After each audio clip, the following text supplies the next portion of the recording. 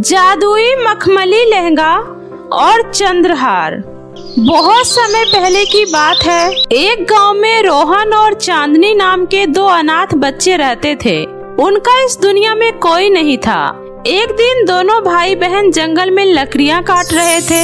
तभी सनाका नाम की जादूगरनी दोनों बच्चों को पकड़कर अपने घर ले आती है। आज से तुम दोनों यहीं रहोगे और मेरे लिए काम करोगे। अगर तुमने यहाँ से भागने की गलती की तो इसका अंजाम बहुत बुरा होगा। उस जादूगरनी के डर से दोनों भाई बहन उसी के पास रहने लगे। सनाका पूरे दिन दोनों भाई बहन से खूब सारे काम करवाती और उसे ठीक से खाना तक नहीं देती थी। इसी तरह दिन बीत रहा था। एक दिन सनाका ने 2 दिनों से दोनों भाई बहन को कुछ भी खाने को नहीं दिया। रोहन और चांदनी को बहुत भूख लगी थी। बहुत हुआ भाई, मैं अब तुम्हें और तकलीफ में नहीं देख सकती। कैसे भी करके आज रात जादूगरनी के सोने के बाद हम जंगल में भाग जाएंगे। जैसे ही रात होती है दोनों भाई बहन अपने प्लान के मुताबिक चुपके से वहाँ से भाग जाती है। अगली सुबह जब सनाका ने देखा दोनों भाई बहन वहाँ नहीं हैं, तो वे अपने जादुई गोले में देखकर गुस्से से बोली, तुम्हारी हिम्मत कैसे हुई यहाँ से भागने की? जादुई जंगल, मैं तुम्हें आदेश देती हूँ, ये दोनों भाई बहन उस जंगल के किसी भी नदी से पानी पिए तो ये दोनों एक जानवर में बदल जाए। इधर दोनों भाई बहन जंगल में भागते हुए काफी दूर निकल गए। रोहन काफी थक गया था। उसे बहुत तेज प्यास लगी थी। दीदी, मुझे बहुत तेज प्यास लगी है। भाई वो देखो, यहाँ पास ही एक नदी है, चलो चलकर पानी पीते हैं। रोहन जैसे ही पानी पीने के लिए नीचे झुकता है, नदी में से आवाज आती है, सावधान, जो भी मेरी नदी का पानी पिएगा वो शेर में बदल जाएगा। रुक जाओ भाई, इस नदी का पानी मत पियो, चलो यहाँ से। पर दीदी, मुझे बहुत तेज प्यास लगी है। भाई कहीं और चलकर देखते हैं, शायद हमें कहीं कोई दूसरी नदी मिल जाए। थोड़ी दूर चलने के बाद उन्हें एक दूसरी नदी मिलती है, लेकिन उस नदी से भी वही जादुई आवाज आती है, सावधान बच्चे, अगर तुमने मेरा पानी पिया तो तुम एक भेड़िए में बदल जाओगे। दोनों भाई बहन वहाँ से भी आगे बढ़ गए। तभी दोनों भाई बहन थककर एक पेड़ के नीचे सो गए। रोहन को बहुत तेज प्यास लगी थी। जब उसकी बहन सो रही थी तब रोहन चुपके से उठकर नदी के पास जाकर उस नदी का पानी पी लेता है। जो भी मेरी नदी का पानी पिएगा वो एक हिरन में बदल जाएगा। और अगले ही क्षण रोहन हिरन में बदल जाता है। हिरन बनकर रोहन अपनी बहन के पास आता है और उसे उठाता है। नहीं भाई, ये तुमने क्या किया? लेकिन भाई तुम घबराओ मत, मैं हूँ ना, मैं तुम्हें कुछ नहीं होने दूंगी। ये लो, ये माँ की आखिरी निशानी, माँ का चंद्रहार है। इसे मैं तुम्हारे गले में डाल देती हूँ। इससे मैं तुम्हें आसानी से जंगल के बाकी हिरणों में पहचान लूंगी। इस तरह दोनों भाई बहन उस जंगल से निकलकर एक सुनसान झोपड़ी के पास पहुँचे। भाई रहने का ठिकाना मिल गया, और देखो यहाँ आसपास हरे भरे घास और फल है, और यहाँ का पानी भी अच्छा है। अब से हम यहीं पर रहेंगे। और इस तरह दोनों भाई बहन उस घर को अच्छे से साफ करके वहीं रहने लगते हैं। ऐसे ही काफी समय बीत गया। एक बार जंगल में दूर देश का राजकुमार अपने कुछ सिपाही के साथ आया। वो राजकुमार बहुत ही सुंदर और मनमोहक था। उसने मखमल हीरो जवाहरात से बने कपड़े पहन रखे थे और उसके पास हीरो से लदी हुई घोड़े की काठी भी थी। वे लोग जंगल के बीच तब्बू गाड़ कर ठहरे हुए थे। हिरन राजकुमार को देखकर बहुत ही खुश हुआ और छुपकर राजकुमार को देखने लगा। राजकुमार अपने सिपाही के साथ बैठकर खाना खा रहा था। ये क्या है? क्या एक हिरन के गले में इतना सुंदर चंद्रहार? वाव, ये हिरन कितना सुंदर है। राजकुमार हिरन को पकड़ने के लिए उसके पीछे भागा, लेकिन हिरन तब तक अपनी तेज रफ्तार में सरपट भागा और राजकुमार को पीछा छोड़ते हुए घर तक आ गया। उसे लगा कि उसने राजकुमार को पीछा छोड़ दिया है, लेकिन राजकुमार छुपकर उसे देख रहा था। दीदी जल्दी से दरवाजा खोलो। दीदी आपको पता है आज जंगल में क्या हुआ? आज तो मजा ही आ गया। आप दरवाजा खोलो, फिर मैं आपको सारी बात बताता हूँ। क्या ये हिरन हम इंसानों की तरह कैसे बोल सकता है? कहीं यह किसी जादू की वजह से तो नहीं? मुझे देखना होगा। ये सोचकर राजकुमार अपने एक सिपाही के साथ उस झोपड़ी के पास गया और दरवाजा खटखटाया। जी कहिए, क्या बात है? हेलो, मैं राजनगर का राजकुमार विराट हूँ। क्या मैं अंदर आ सकता हूँ? जी आइए। मैंने आपके भाई को बोलते हुए सुना, एक बोलता हुआ हिरन। मुझे लगता है तुम दोनों भाई बहन किसी जादू या जादूगरनी की वजह से यहाँ फंसे हो। मैं तुम्हारी सहायता करना चाहता हूँ। कृपया मुझे सब कुछ सच सच बताओ। उसके बाद दोनों भाई बहन ने राजकुमार को अपनी सारी बीती हुई बातें बताई। उस दिन के बाद से हम दोनों भाई बहन इस छोटी सी झोपड़ी में एक दूसरे के साथ खुशी खुशी रहते हैं। आखिर आप ऐसे अकेले इस जंगल में कब तक रहोगी? मुझे तो हैरानी होती है कि आप इतने सालों से अकेले इस जंगल में कैसे रह रही हो। आपने अपने भाई की जान बचाने के लिए ये सब किया? मुझे आप जैसी कोई बहादुर लड़की अपने राज्य के लिए चाहिए। कृपया आप दोनों मेरे साथ मेरे राज्य चलिए। इस तरह राजकुमार दोनों भाई बहन को अपने साथ अपने महल ले आया। कुछ दिन महल में रहने के बाद चांदनी अपने विनम्र स्वभाव और नेक दिल से सबका दिल जीत लेती है। राज्य में हर कोई चांदनी को पसंद करने लगा।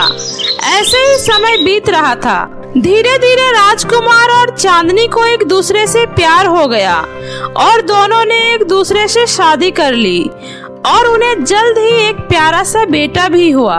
इधर अचानक एक दिन जादूगरनी को दोनों भाई बहन का ख्याल आया और उसने उसका पता लगाना चाहा। तभी उसने अपनी जादुई गोले में चांदनी को रानी बना देखा। ये निकम्मी लड़की रानी कैसे बन गई?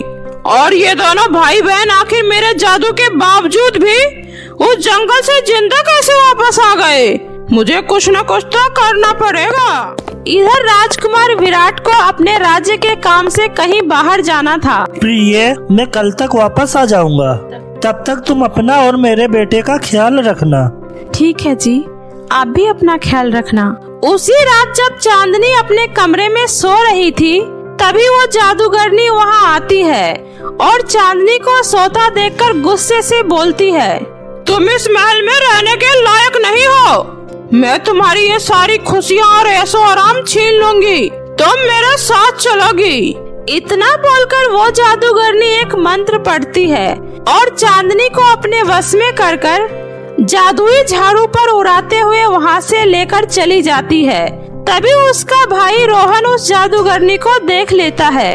अरे ये तो मेरी दीदी है, बचाओ बचाओ, कोई मेरी दीदी की मदद करो। लेकिन जादूगरनी चांदनी को लेकर वहाँ से दूर एक गुफा में चली जाती है। छोड़ दो मुझे, आखिर तुम मेरे साथ ऐसा क्यों कर रही हो? कृपया कर हमें हमारे हाल पर छोड़ दो। तुम्हें तुम्हारे हाल पर छोड़ दो? ये सब तुम्हें मेरे घर छोड़कर भागने से पहले सोचना चाहिए। आखिर तुम लोग इतने सालों तक जिंदा कैसे रहे? अब तुम्हारे यहाँ आने के बाद तुम्हारा वो हिरन भाई, तुम्हारा पति और तुम्हारा वो बेटा सब बर्बाद हो जाएगा। हा हा हा हा हा। तुम चाहे कितनी भी कोशिश क्यों न कर लो, पर मेरा प्यार उन्हें बचाए रखेगा। प्यार में बहुत ताकत होती है, समझी? इस तरह की बकवास बातें मैंने आज तक नहीं सुनी है।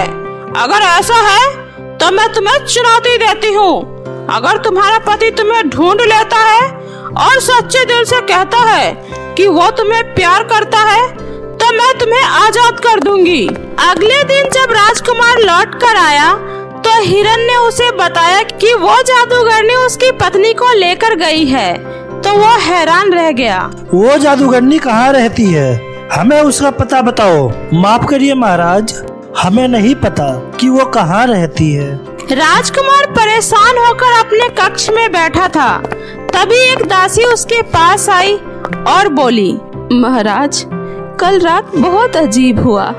जब मैं राजकुमार के कमरे में थी तब वहाँ रानी आई और अपने बच्चे को गोद में उठाकर बोली, ओ मेरा प्यारा बच्चा, मुझे नहीं पता अब मैं तुमसे और मिल पाऊंगी या नहीं, पर मेरे बेटे, मैं तुम्हें बहुत चाहती हूँ और याद रखना, मैं हमेशा तुम लोगों के साथ रहूंगी। हमेशा खुश रहना बेटा। महाराज, रानी बहुत ही कमजोर लग रही थी, जैसे मानो वो कोई इंसान नहीं बल्कि एक आत्मा हो। महाराज, रानी बहुत बड़ी मुसीबत में है, कृपया उन्हें बचा लीजिए। हम रानी को नहीं खोना चाहते। ठीक है, आज रात मैं भी तुम्हारे साथ इंतजार करूंगा। इतना बोलकर राजकुमार दासी के साथ रात होने का इंतजार करने लगा। जैसे ही 12 बजा तभी रानी की आत्मा वहां आई। ओह मेरा प्यारा बच्चा, तुम ठीक तो हो ना? बेटा, शायद मैं अब दोबारा तुम्हें कभी नहीं मिल पाऊं, लेकिन याद रखना, मैं हमेशा तुम्हारे साथ रहूंगी। खुश रहना बेटा और अपने पिता का नाम रोशन करना। तभी राजकुमार चांदनी के पास आता है।